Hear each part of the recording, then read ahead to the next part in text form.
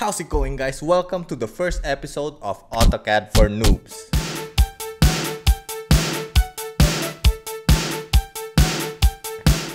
Okay, so this is a series that I've created for those of you guys who are looking into learning AutoCAD the simplest way possible. So for this episode, we are going to start with the basics, which is the line command. Okay, so first and foremost, you guys gotta open up your AutoCAD program.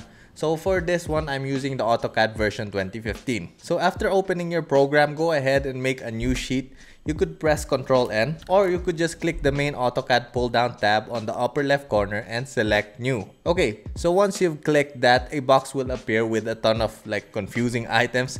So these are basically templates for your work area. So you guys could create your own templates later on, but for the purposes of this video, we are going to select AutoCAD.dwt. Okay, so just click on open and that should bring you to our drawing sheet. And congratulations guys, you are now on your first step to becoming a legendary AutoCAD master.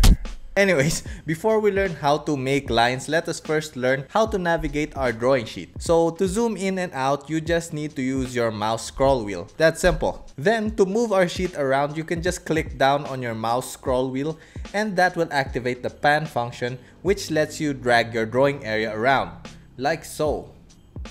And boom, you guys just leveled up. You are now a level 1 draftsman. Or let's just call it AutoCADsman, because that just sounds cooler, kind of like a huntsman, but with AutoCAD. Anyways, now if you look at your drawing area, you will see this XY axis on your screen. So this is basically a reference point 000 of your drawing sheet. Now that we know how to navigate to our AutoCAD drawing sheet, let us begin with the actual fun stuff. So to do anything in AutoCAD, you can either click it on the toolbar just above your drawing sheet, or you can just type a command in your keyboard. So to activate a command, just type in a corresponding command word. For example, to create a line, you can just type in line, or you could just type in letter L as a shortcut. So as you type your command, you should see your keystrokes register on the command bar below. So in case you guys make a mistake, just press escape to undo, then just retype your command. In order to activate your command, just press enter key or your spacebar. But me personally, I like using the spacebar to activate commands. Once a command is active, you should see your mouse cursor turn into a simple cross instead of the original one with a box in the middle. So that is a good indication that you have successfully cast your spell. Activated your command. Okay, so let's do that again, shall we? Type in line, or L for short, then press spacebar. Now once your cursor has changed, so just click on any space on your drawing sheet and bam! You have now established the first point of your line. So to establish the second point, just click anywhere on your drawing sheet and there you go, you now have a line. Now AutoCAD will keep producing lines after you place the end point of your first line, and you can make as much lines as your heart desires.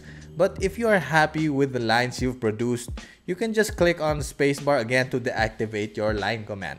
And ba-bam! Congratulations, you are now a level 2 AutoCADsman, and you have just acquired a new skill called line summoning.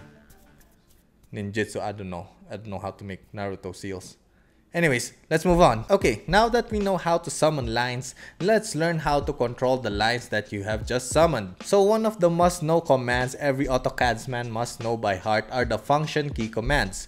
So these are your commands from F1 to F11. So for line summoning, we only need to know 2 function commands. So the first command is F3. So this function is called object snap. Basically, it lets you snap one end of your line onto another end of a line, or middle of a line, or to a perpendicular area. So to put it simply, it kinda magnets one point of your line onto another key point of an existing line. Okay, so this is very important since we don't want to have those unjoined lines on your drawing that look joined from afar, but when you zoom in, it's actually not connected. So yeah, that's to avoid that sort of situation. The second function command you must know is the F8, or the orthographic function. So what this does is it makes your lines snap to 90-degree angles, meaning you can only make lines go straight up, down, left, or right.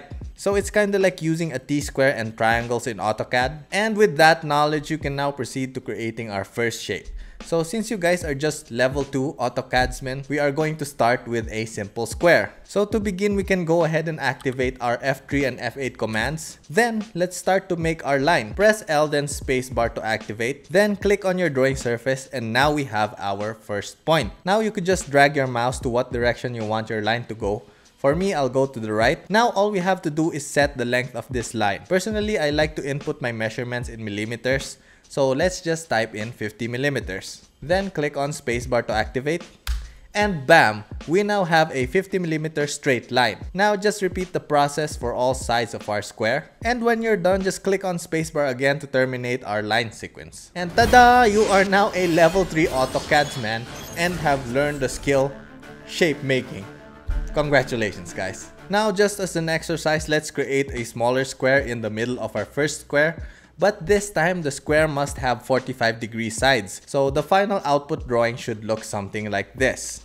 Quick tip, deactivate your F8 command so you can manipulate your line at any angles. Okay, so first thing we have to do is activate our line command again. Now we have to place our first point on the center of this line. So just point your cursor to roughly the center of this line and a small green triangle should show up, indicating that your first point will snap to the midpoint of that line. So if it doesn't do that, we can go to our function command tab on the lower left corner of our window and right click on the object snap toggle button, and that should bring out this options drawer. You should be able to click on what parts of the object you want to snap to your line points. To make it easier, just copy what I have selected on my object snap drawer and you should be good to go. And now just continue to draw the smaller square inside the large square. So if you guys make a mistake, just do some Ctrl-Z magic, or you could erase it with the eraser command, which is the shortcut Command E.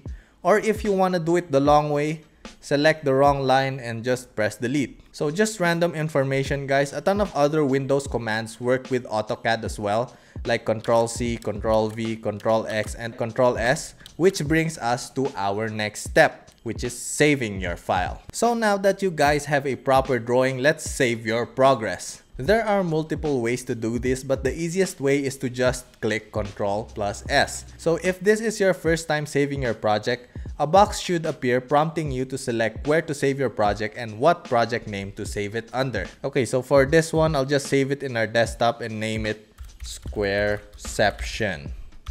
And bada beam bada boom, you are now a level 4 AutoCADsman. Yay! You have now completed your first quest into the magical world of AutoCAD and computer-aided drafting and design. And on that awesome note, I'm afraid I must bid you fair adventurers adieu. For that is all the time we have today. So stay tuned for our next episode where we learn advanced line summoning techniques, like how to create lines at specific angles and how to create lot bearings and all that good stuff. So don't forget to subscribe if you want to become a level 69 AutoCAD paladin such as myself.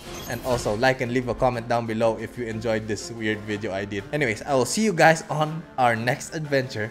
Flying peace!